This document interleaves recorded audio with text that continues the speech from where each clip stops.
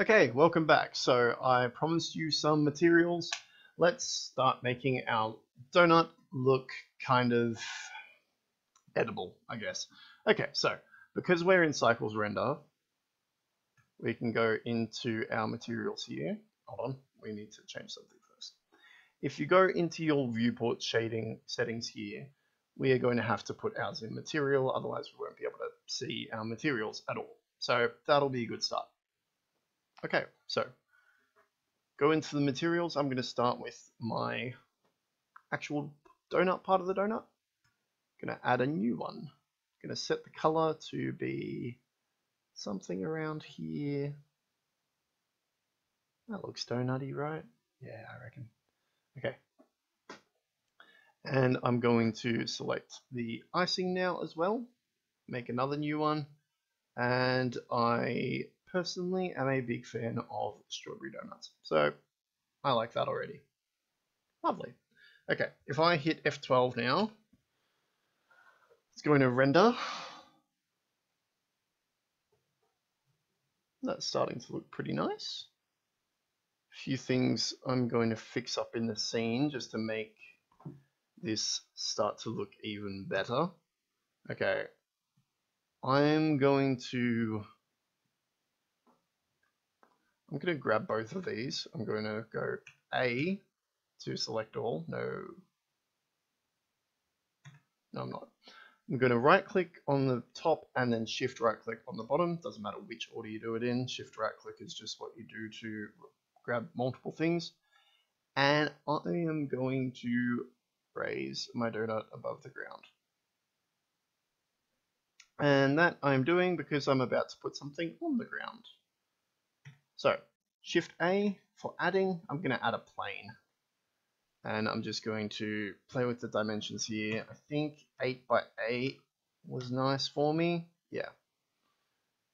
And what I'm also going to do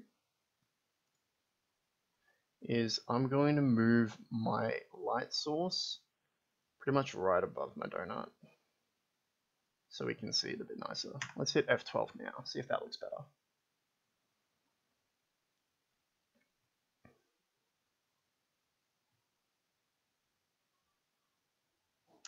Yeah, that's looking a bit better already. You will, maybe I can just speed that up. Yeah, in the future, I'm just going to not talk while it's rendering and speed it up so that I can just fast forward it and not put you guys through waiting. But yeah, that's usually how long it takes. So that looks pretty good. I might move my light source a little bit more down, but other than that, I'm pretty happy. That'll be good to work with.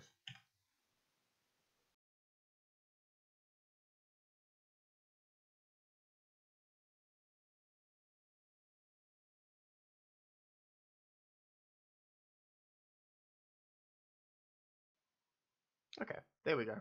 I just made a couple more adjustments there so we had something I liked. What you are going to notice is currently our icing isn't very shiny. Usually donuts have a bit of a shine to them, and this sort of just looks a bit flat. So what I'm going to do is I'm going to escape to get out of the render, which I haven't mentioned before. Should have mentioned that. I'm also going to change this from material to rendered. So then we can see how the light bounces off things in real time. It does make this sort of pattern, that the pixelated pattern, it sort of just fixes itself out after a little while if you don't move the camera. What I'm going to do is I'm going to select my icing again. Let's have a look at what, instead of using diffuse BSDF, I'm going to see what gloss looks like. Glossy? Yeah, see currently glossy is reflecting pretty much all light. If we change the roughness, it looks a bit more like it, but really that doesn't quite cut it. What I actually want to do is I want to do some work with the node editor.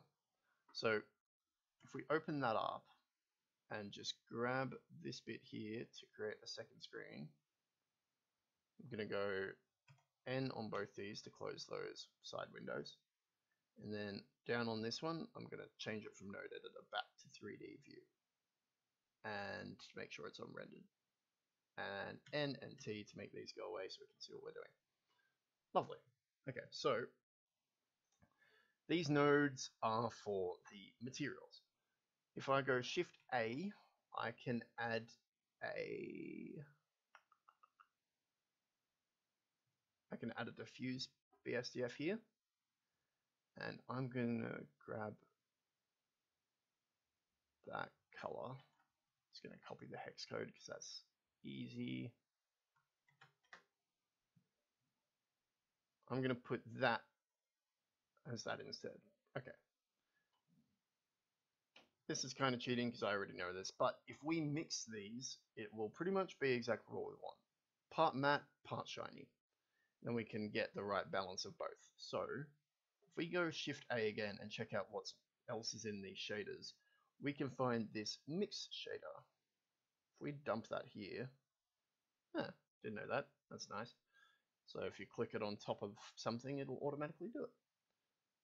Okay, so currently we've got our diffuse BSDF going through there. If we put our glossy in as well, it will mix them.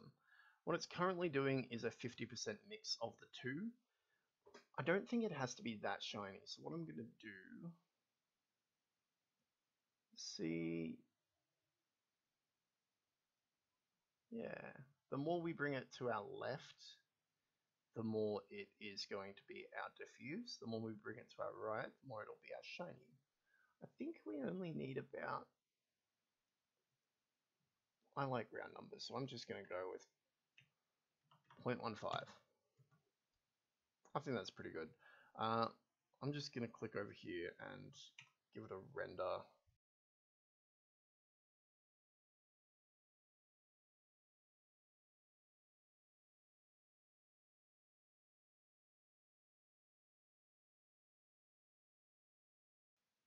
Yeah, you know what? I think that's fine.